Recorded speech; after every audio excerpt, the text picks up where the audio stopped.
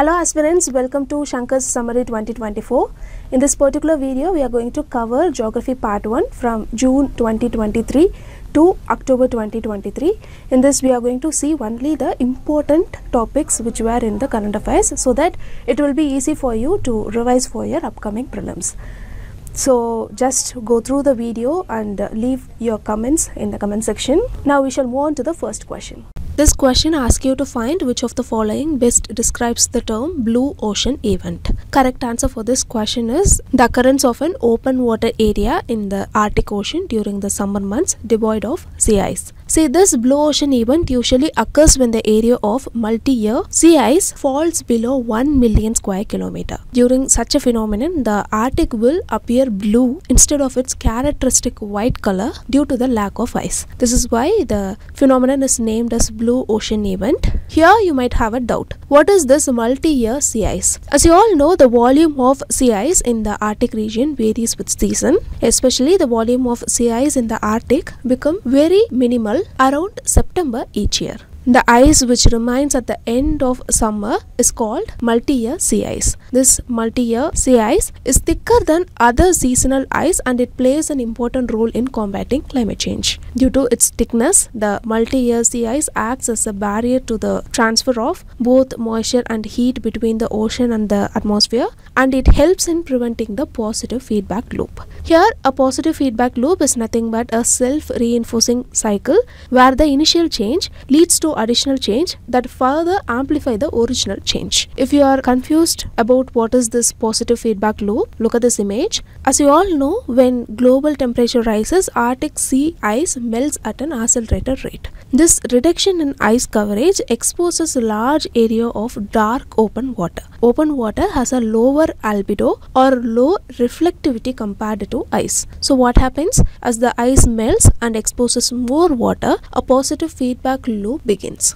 So here the darker water absorbs more light instead of reflecting it back into space, and this leads to increased heating of the Arctic region. The increased absorption of sunlight by the open water causes the Arctic region to warm further. This warming not only accelerates the initial melting of sea ice but also has broader impacts on the global ecosystem. So this is what the positive feedback loop actually means. So these are certain facts that you have to recall with respect to blue ocean event. With these learned points, now let us move on to the next question.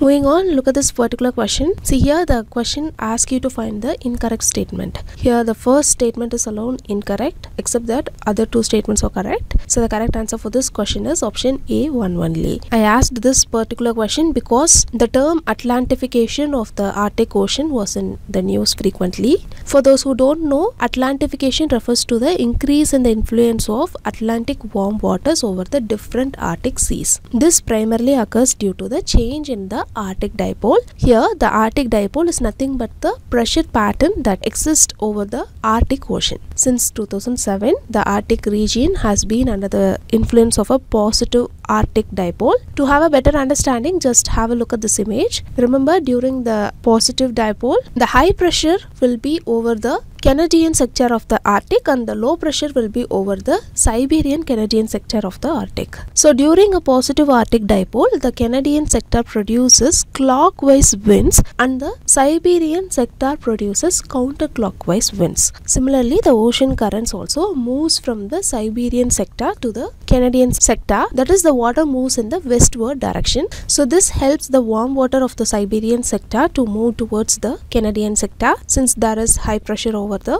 Canadian sector, the warm water has a lesser impact on the melting of ice. So since 2007, the positive Arctic dipole has favored the westward movement of the fresh water. It helped to slow the overall loss of sea ice in the Arctic. As a result, the depth of the fresh water ice has increased along the Arctic. Also, the ice was too thick and stable. Remember, there is another warm ocean current that comes from the Atlantic Ocean. It flows into the bottom of the Arctic Ocean through from Strait. Despite it is too warm, the already existing thick layer of fresh water prevents the warm salt water of Atlantic Ocean from melting Arctic sea ice from the bottom.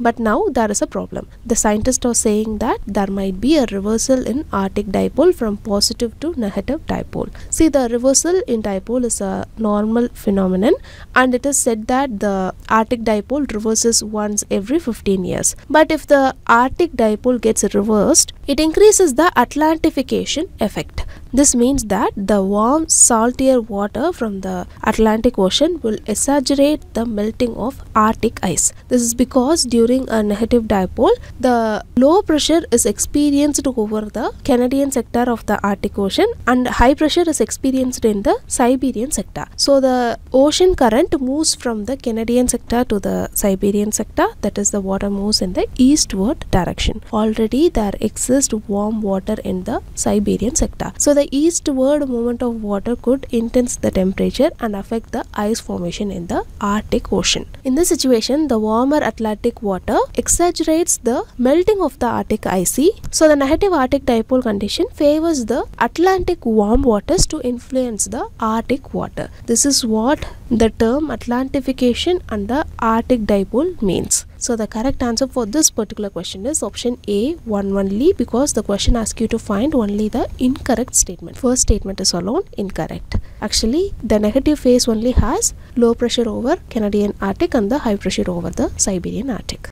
Look at this question. On one side countries are given and on the other side the reasons why they were in news are given. You have to find how many pairs given here is or are correct. See, here the correct answer for the question is option C, all the four. All the four pairs are correctly matched. Sudan was in news for the imposition of US sanctions on two individuals belonging to a paramilitary group named Rapid Support Force RSF. As you all know, Sudan is currently under a military coup. So to put off the crisis, the US and Saudi brokered a ceasefire arrangement between two leaders, that is between the civilian government of Sudan and the RSF. Despite these peace efforts, airstrikes were conducted by the preparators and it killed around 18 civilians of Sudan. As a result, the US has announced sanctions on the two Sudan paramilitary group leaders. That is why Sudan was in news. Remember, United States can impose sanctions not only on the country but also on the individuals who involve in human rights abuse, corruption, terrorism and other illicit activities. These sanctions may involve freezing assets, restricting travel or prohibiting financial transactions with the targeted individuals. Then Serbia and Kosovo were in the news for the recent protest by the local Serbians in the Kosovo region. The core of the issue lies in Kosovo's declaration of independence from Serbia in 2008, which Serbia does not recognize. Kosovo's independence has been acknowledged by a significant number of countries including the United States, but Serbia maintains its claim over the territory. The presence of Serb majority area within Kosovo adds another layer of complexity to the situation. So NATO-led peacekeepers were employed to contain the protest happening there. That is why Serbia and Kosovo was in news. Then the Nagorno-Karabakh issue is a long-standing conflict between Armenia and Azerbaijan over the Nagorno-Karabakh region. See, the issue here is by the end of 1920, Armenia and Azerbaijan joined the Soviet Union. At that time, Stalin placed the region of Nagorno-Karabakh into Azerbaijan. This Nagorno-Karabakh region is an ethnic Armenian-dominated region, but it is in Azerbaijan. Now, this ethical difference is the major cause for the conflict. Finally, Gabon was in the news for the military coup. Interesting fact is that this is the 8th coup in former French colonies in Africa in the past 3 years. Before that, political instabilities happened in Mali, Guinea, Senegal, Niger and etc. So here the correct answer for the question is option C, all 4.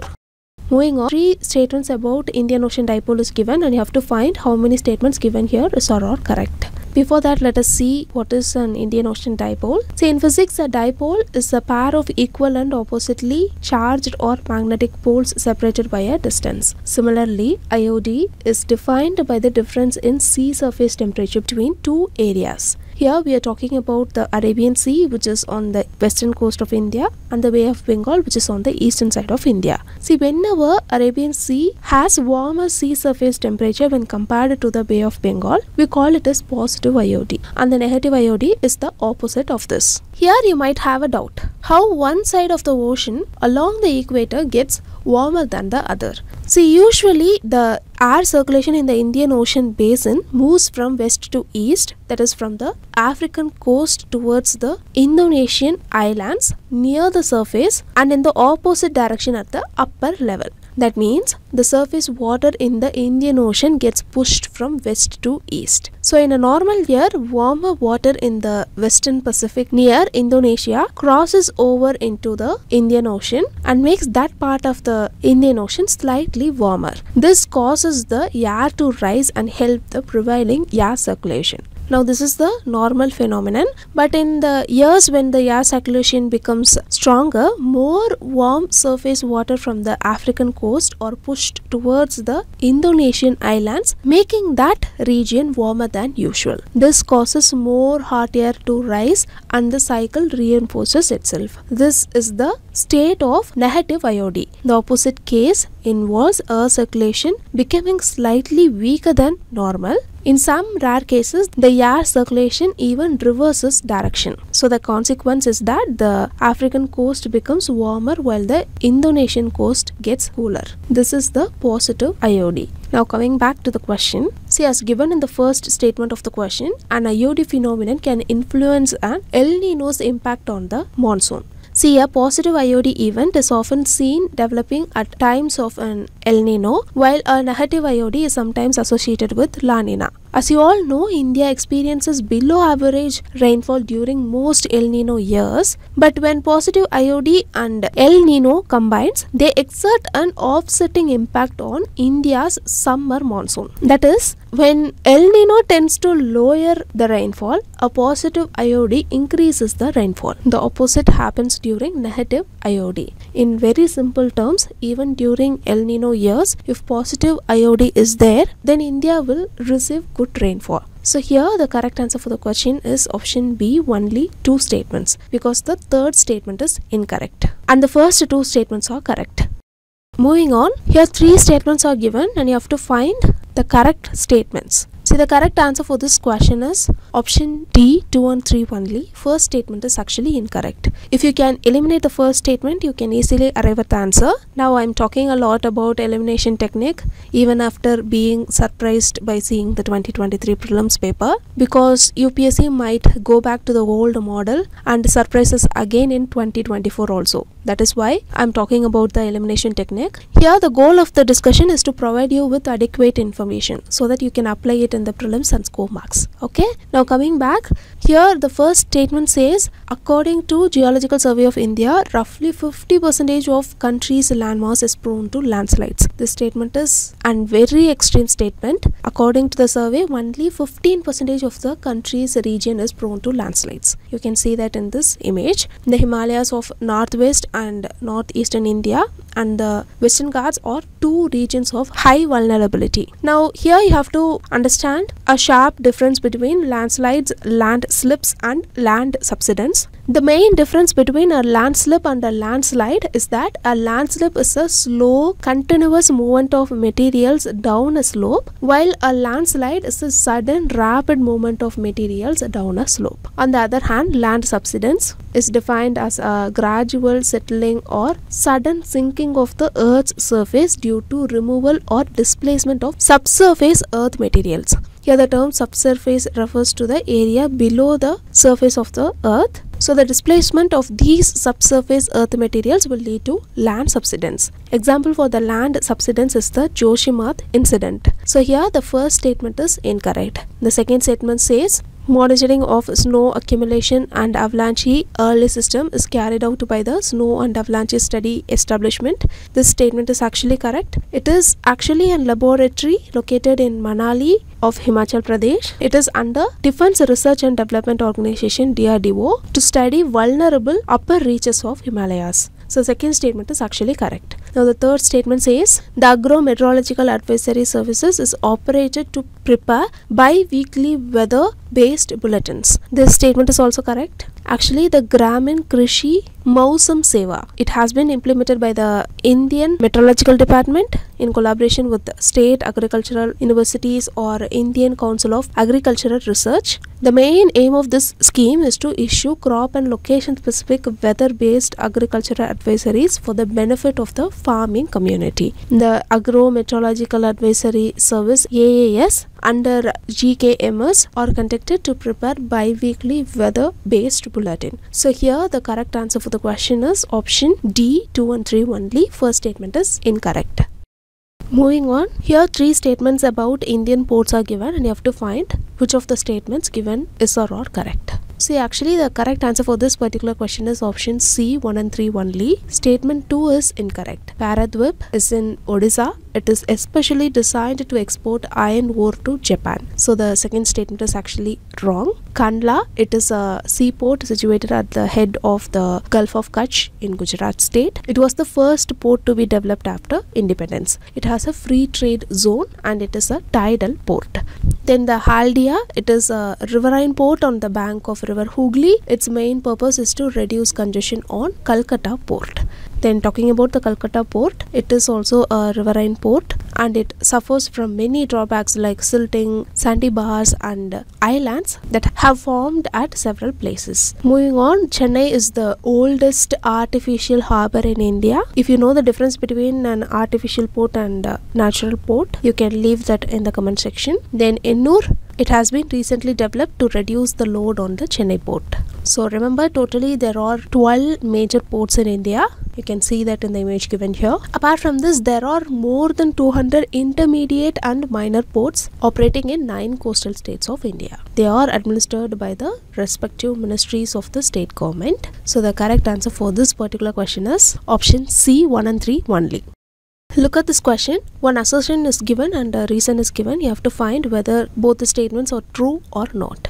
See, here the correct answer for the question is option A. Both assertion and reason are true and reason is the correct explanation of assertion. As you all know, thunderstorms are caused by intense convection on moist hot days. The assertion part is actually correct. A thunderstorm is a well-grown cumulonimbus cloud producing thunder and lightning. So the reason part is also correct. Remember, when the clouds extend to heights where sub-zero temperature prevails, hail are formed and they come down as hailstorms. If there is a condition like insufficient moisture, then a thunderstorm can generate dust storms as well. Remember, a thunderstorm is characterized by intense updraft of rising warm air, which causes the clouds to grow bigger and rise to height. This causes precipitation. Later, downdraft brings down to earth the cool air and the rain. From severe thunderstorms, sometimes spiraling wind descends like a trunk of an elephant with great force, with very low pressure at the center, causing massive destruction on its way. Such a phenomenon is called a tornado. Tornado generally occur in middle latitude. When the tornado occur over the sea, it is called waterspouts. So in essence, remember, a thunderstorm is a rain-bearing cloud that can produce lightning. Since lightning is the source of thunder, thunder can be heard during any thunderstorm. Thunderstorm can be accompanied by destructive downburst, heavy rainfall and hail, and they can even develop into tornado with severe weather conditions. The only 3 ingredients that must be present for a thunderstorm to occur includes moisture, instability and lifting. And if these 3 ingredients are accompanied by wind shear, which is the 4th ingredient, there will be a severe thunderstorm leading to tornado. So these are all certain facts that you have to remember about thunderstorms. So the correct answer for this particular question is option A. Moving on, look at this question about South China Sea dispute. So UPSC is asking questions related to this topic frequently for the past years. Some of the examples are given here. So let us first understand the dispute and try to solve this particular question. Now look at this image. Here you can see the location of the South China Sea. See, South China Sea is a sea located in the western part of the Pacific Ocean, bordering the eastern part of Southeast Asia and the southeast part of East Asia. Major countries located adjacent to South China Sea are Vietnam, China, Philippines, Brunei and Malaysia. Here note that Indonesia also lies near the outer border of the South China Sea. Remember, it is connected by Taiwan Strait with the East China Sea and by Luzon Strait with the Philippine Sea. See, this South China Sea has very strategic importance because it connects the Indian Ocean and the Pacific through the Strait of Malacca, and nearly 1/3 of the global shipping passes through it. Apart from this, large resources of oil and natural gas has been discovered under the floors of South China Sea. Due to these reasons, the region remains a significant geopolitical water body. Now look at this image. The pink colored area of South China Sea, which is highlighted here in the image, is claimed by China. It is citing various historical reasons, but if you pay close attention, you can see that the area claimed by China nearly includes all of the territorial waters of countries like Vietnam and Philippines. Now this is the core issue. The Paracel Island are claimed by China, Taiwan and Vietnam. The Spratly Islands are claimed by China, Taiwan, Vietnam, Brunei and Philippines, and the Scarborough Shoal is claimed by Philippines, China and Taiwan. So this is all about the dispute. Now coming back to the question, now even though Indonesia borders the South China Sea, it is not part of the South China Sea dispute. So the correct answer for the question is option C, 1, 2 and 3 only.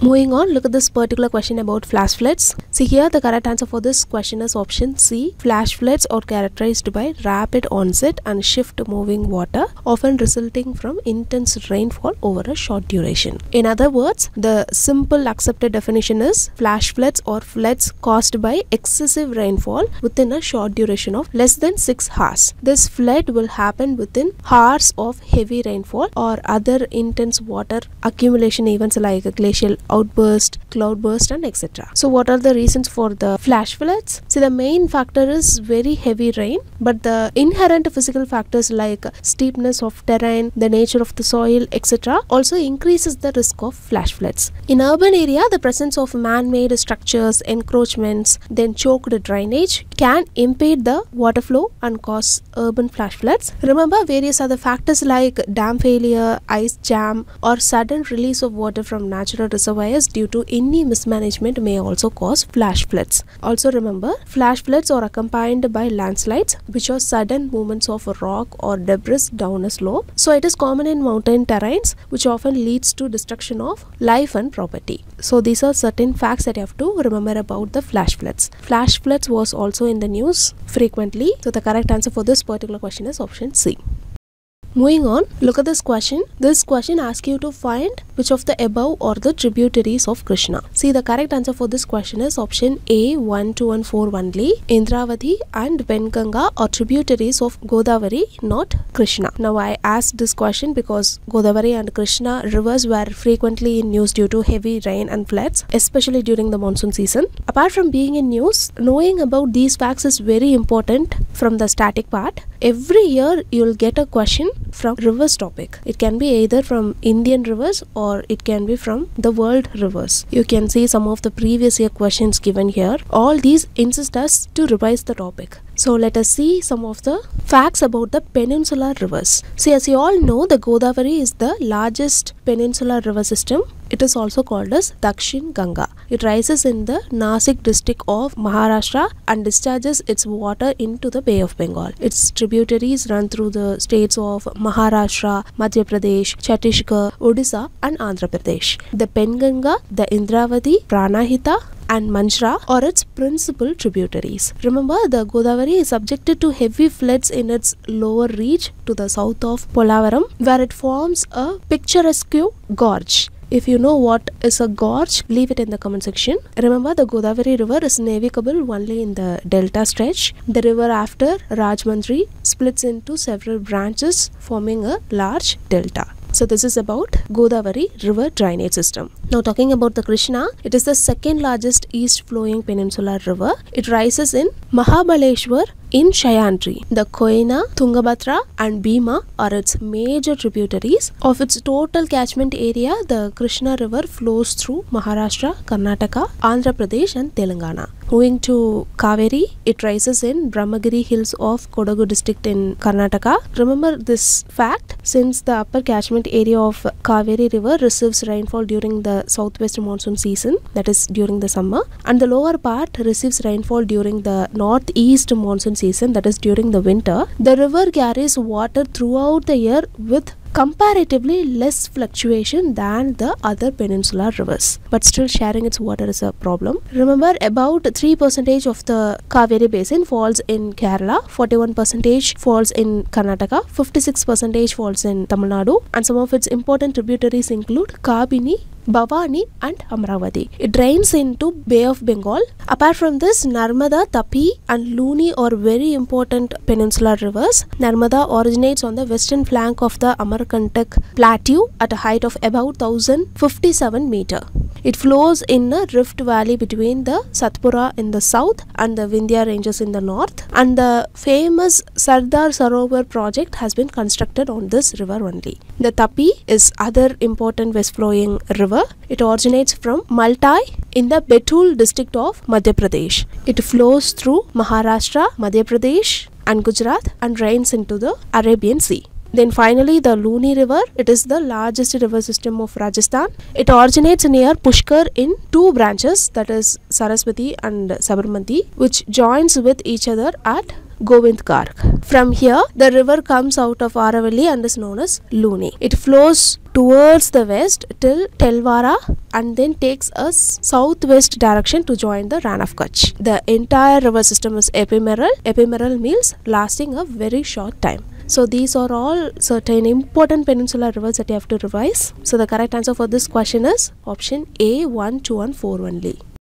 Moving on, look at this question about glacial lake outburst floods. Here 5 reasons are given and you have to find which of them are the reasons for the GLOF. See, the correct answer for this question is option D, 1, 2, 3, 4 and 5. All the factors mentioned here are the reasons for the GLOF. Now, I'm asking this question because GLOF event happened at Changtang in Sikkim due to bursting of South Lonak Lake. So let's quickly brush up the basics of the glacial lake. See, these kinds of lake are formed due to the steadily melting ice at the very top of glaciers. This glacial lake is contained and regulated by dams. However, in the event of a sudden melting or faster than usual melting, this steady release of melt water sufficiently increases. This makes these lakes very unstable, resulting in the sudden release of enormous quantities of water, debris and sediments into downstream areas, leading to catastrophic flooding. Now, this is only called as GLOF. In very simple terms, GLOF refers to the rapid drainage of water from a glacial lake irrespective of the causes. See, there are both natural causes as well as man-made causes. Some of the natural causes includes glacial retreat due to climate change, volcanic or geothermal activity, avalanche, earthquake, landslides, glacial moraine failure, glacier lake expansion, then glacier surging. See, a surge is a sudden acceleration of a glacial flow. This creates new glacial lakes or expanding the existing one. So the resulting pressure can cause the dam to fail. This leads to GLOF. Apart from this, glacial lake overtopping and glacier calving can lead to GLOF. Glacial lake overtopping is nothing but when a glacial lake's water level rises too high, it can overtop the natural dam, leading to its erosion and eventual failure. Glacial calving is the breaking of ice chunks from the front of a glacier. These ice chunks can fall into a glacial lake, creating waves damaging the natural dam.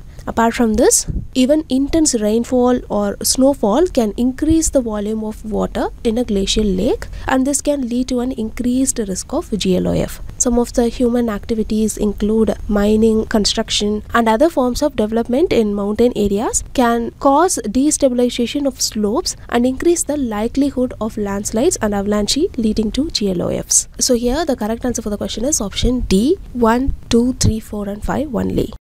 Look at this question about Black Sea. Black Sea was frequently in news due to the Russia-Ukraine war. So it is very important to revise about the Black Sea and the countries surrounding it. Now look at this first statement. The first statement says Black Sea is an example of a marginal sea. See, this statement is actually correct.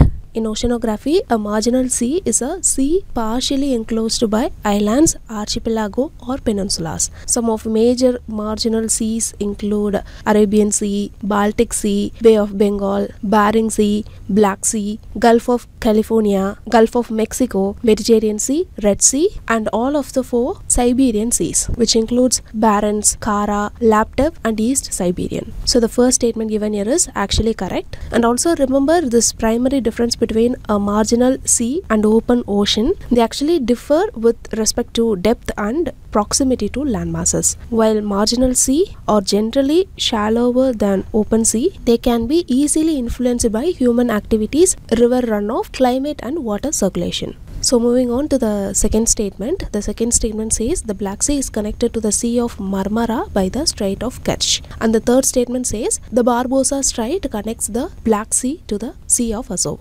Actually, these two statements are interchangeably given. As you all know, Black Sea is an inland sea located between far southeast Europe and the far western edges of the continent of Asia and the country of Turkey. Its bordering countries are Romania, Bulgaria, Ukraine, Russia, Georgia and Turkey. You can remember these countries using a mnemonic T and burger. This Black Sea drains into the Mediterranean Sea through the Aegean Sea and various straits. Actually, the Strait of Kerch, it connects the Black Sea to the Sea of Azov. So the third statement is not correct. And the Sea of Marmara is connected to the Black Sea through the Bosporus Strait. So the second statement is also not correct. So here the question is asking for the incorrect statement. Second and third statement is alone incorrect. So the correct answer for this question is option C, 2 and 3 only.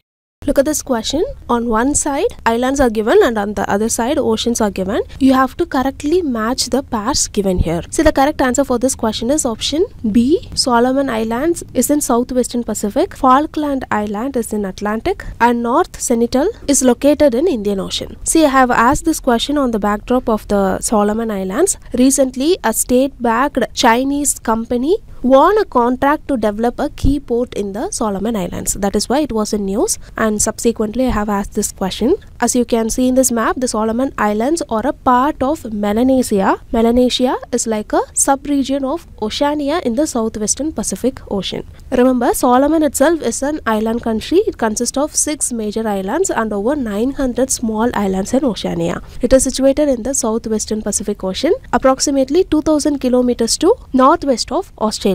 Its capital is Honiara, which is located on the largest island, Guadalcanal. More than 90% of the islanders are ethnic Melanesians. It was once a British protectorate and it achieved independence as a republic in 1978. There are 63 distinct languages in the country with numerous local dialects. Now, even though Pidgin is the common language for the majority of people, English is the official language of the region. Apart from this, recently scientists have detected the presence of avian flu for the first time in the Antarctic region. This raised concerns for remote population of penguin and seals. The Falkland Island, which has the proximity to Antarctic region, was also under the risk. Remember, this Falkland Island is an internally self-governing overseas territory of the United Kingdom in the South Atlantic Ocean. And the North Sentinel is located in the Indian Ocean. It is part of Andaman and Nicobar Islands. So the correct answer for this particular question is option B. Moving on, this question asks you to find which of the rivers flow between India and Nepal. See, the correct answer here is option B, 1, 2 and 3 only. See, Gagra, it is also known as Karnali. It is a perennial transboundary river which originates on the Tibetan plateau near the lake Manasarovar. The river cuts through the Himalayas in Nepal and joins the Shraddha river at Brahmagat, which is in India. Then the Gandak, This river is one of the major rivers of Nepal, and it lies between the Kosi river system in the east and the Karnali river basin in the west. The Gandak is one of the left bank tributaries of Ganga. Then the Kosi river, it drains the northern slopes of the Himalayas in the Tibetan region. Kamala, Bahmati, Buddhi, Gandak are major tributaries of Kosi in India. Here we can see that all the rivers go through Nepal before coming into India through the Himalayas except Ganges. So the correct answer for this particular question is option B, 1, 2 and 3 only. So stay tuned for the following videos. It will be posted on every Monday. Use it to revise for your upcoming prelims. So if you like the video, hit like, do comment, and don't forget to subscribe to Shankar IAS Academy YouTube channel. Thank you so much for listening.